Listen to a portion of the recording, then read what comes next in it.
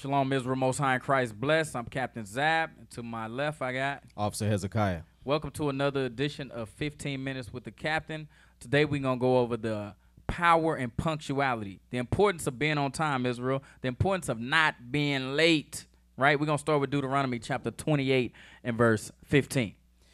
This is the book of Deuteronomy, chapter 28 and verse 15. Yeah. But it shall come to pass, if thou wilt not hearken unto the voice of the Lord thy God, to observe to do all his commandments and his statutes, which I command thee this day, that all these curses shall come upon thee and overtake thee. So part of us going into captivity, part of us not keeping the commandments of God is that what?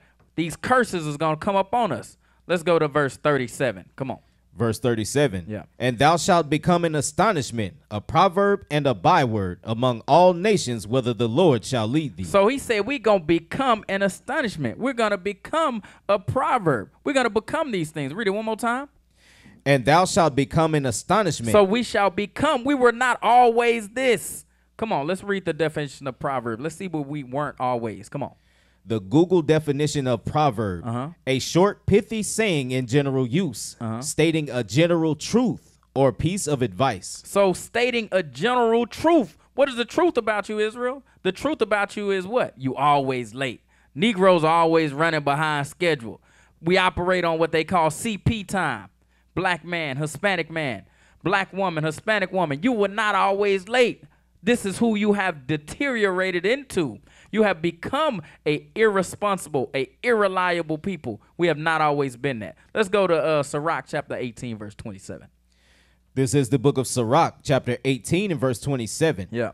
A wise man will fear in everything. In everything. A wise man, you wise brothers, you wise sisters, you're supposed to be fearful of everything. What? You're supposed to be mindful and pay attention to what's going on. Come on. And in the day of sinning, he will beware of offense. But a fool. But this is what fools do. Come on. Will not observe time. A fool is always running behind schedule. A fool is running late. A fool is operating on CP time. But that's not who we were, Israel. We have became that. We were not that from the beginning. Let's go to Sirach chapter 43 and verse 6.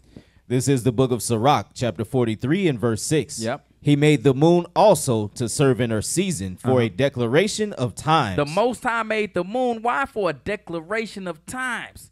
He made that thing for us to be on time. We run around today with watches on our arm, with giant Flavor Flav clocks around our neck, and yet what? We still running late. The Most High put a timepiece in the sky for you, Israel, for you to stay on time, for you to be on time.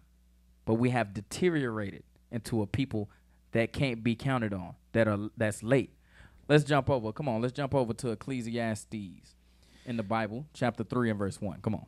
This is the book of Ecclesiastes, chapter 3 and verse 1. Yeah. To everything there is a season, and a time to every purpose under the heaven. And a time to every purpose. Everything is done if it's done right, it's done in perfect timing. But we can't seem to get that right. We think running around with fringes on our clothes and knowing we Israel, that's it. Nah, something has to change, Israel. We have to be reliable as a people. We have to be on time.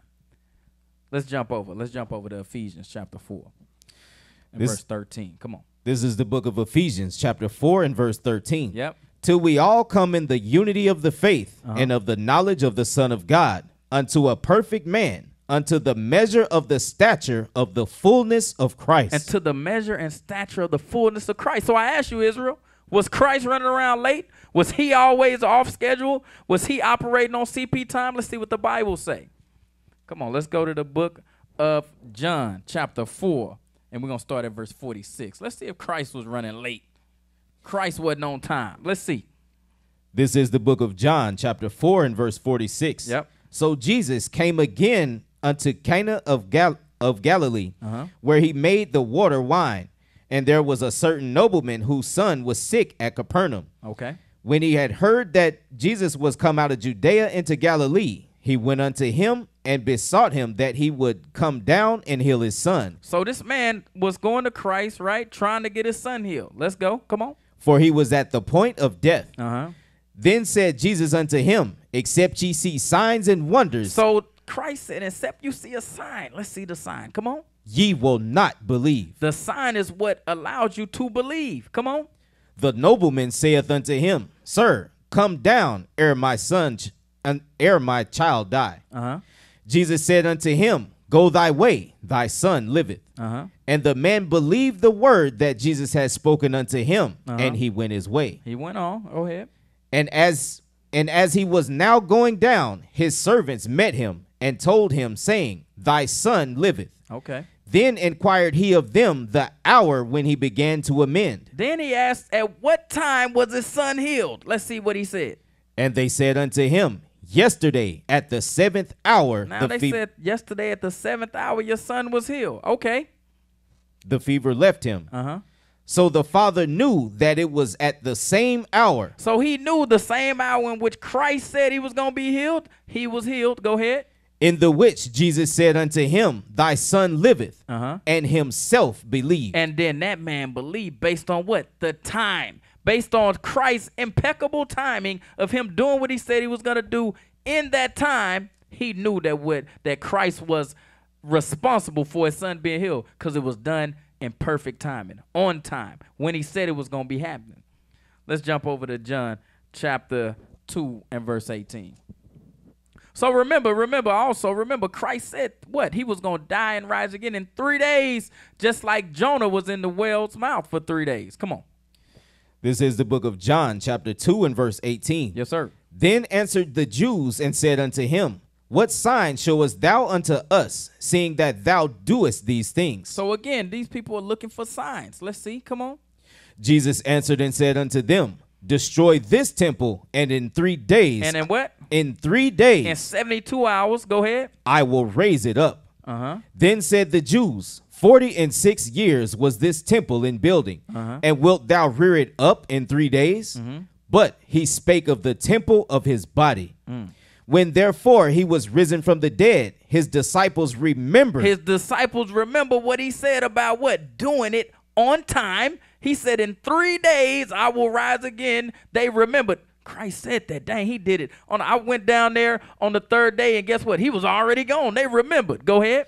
They remembered that he had said this unto them, and they believed. And they what? And they believed the scripture. You gotta understand, people will believe the scriptures if you what? Come out of that curse, Israel, of running late, of not being on time, of operating on CP time.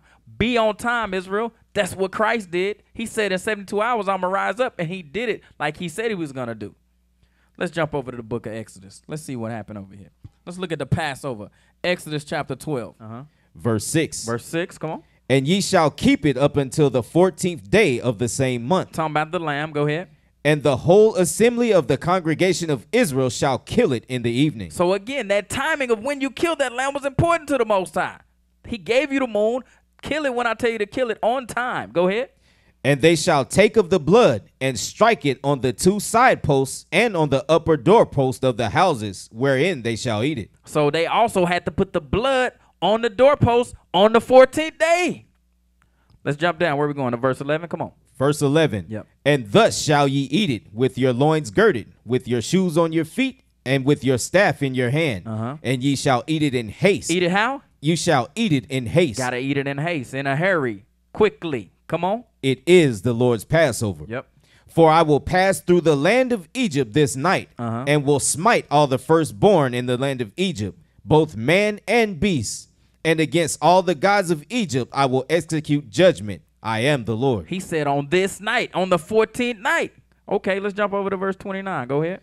Verse 29. Yep. And it came to pass that at midnight, That at midnight. That at midnight. But say you waited till 12:05 to put the blood on the dough.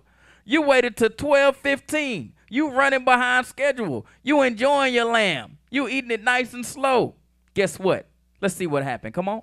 The Lord smote all the firstborn in the land of Egypt. People getting put to death for running behind schedule. People getting put to death for running late, for not being on time, for operating on CP time. Here, let's jump over to the book of Proverbs, chapter 22 and verse 29. So again, Israel, we see that Christ did what he said he was going to do on time, right? We see that the scriptures say he put the moon in the sky for a timepiece for you to be on time, Israel. We see that wise men are mindful of the time, according to Sirach chapter 18, verse 27. Come on. This is the book of Proverbs, chapter 22 and verse 29. Yep. Seest thou a man diligent in his business? Yep. He shall stand before kings. So if you diligent in your business, Israel, like we were not that proverb. We were not that initially. Go ahead. He shall not stand before mean men. Uh-huh. Jump over to Romans chapter 12, verse 10. Come on. This is the book of Romans, chapter 12 and verse 10. Yep. Be kindly affection one to another. Part of being kindly and affection one to another is what? Being mindful of each other's time, right? If you care for your brothers, you care for your sisters, you're going to be what? Mindful of their time and what they might have to do. You're not going to be running late, causing other people's time and schedule to be thrown off. Go ahead. Be kindly affection one to another with brotherly love, in honor preferring one another. Not slothful in business. Not being slothful, not running late. Go ahead. Fervent in spirit. That means you fervent in spirit. If you're not slothful in your business, you fervent in the spirit. Go ahead. Serving the Lord. You serve the Lord when you operate in timeliness. You serve the Lord when you operate on schedule, not running late. Let's jump over to Ecclesiastes in the Bible, chapter 10 and verse 15.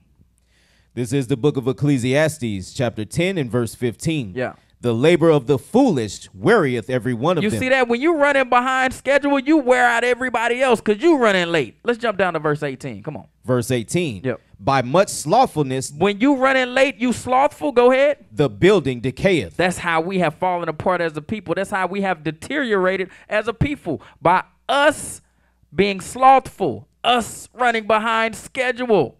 Let's jump over to Deuteronomy chapter 4 and verse 5. Come on.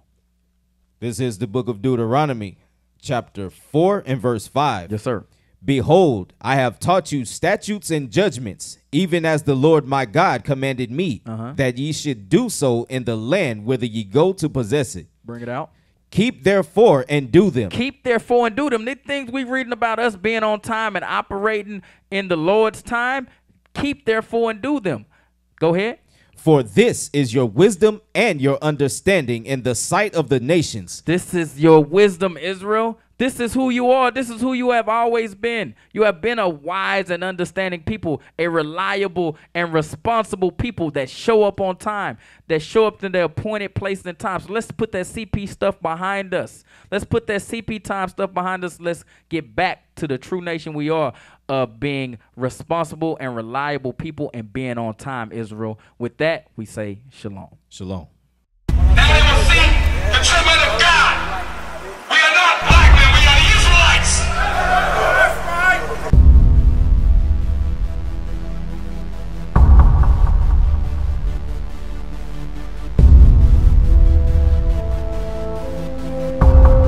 Take care of us. Take care of us. And our children too. And our children too. We have repented. We have repented. How about you? How about you? People want to know who's the king. O nation of Israel, it's time to return to the Father. O nation of Israel, it's time to return to the Father. Now why they trying to make it so hard to serve God? And why when I say that I'm a Jew, it sound odd? For years I've been walking around saying that I'm a black man. I ain't saying that no more, it sound wrong, man. This is Bishop Nathaniel of Israel United in Christ. Please subscribe to our YouTube channels.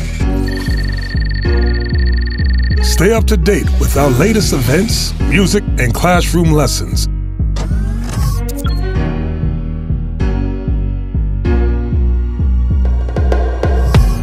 IUIC plans to continue visiting different countries where this gospel has not been preached before. IUIC needs your help in pushing this truth.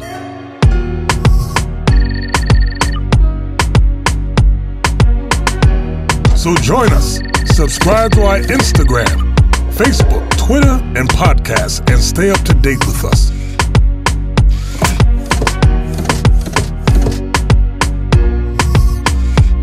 For more information, please visit www.israelunite.org.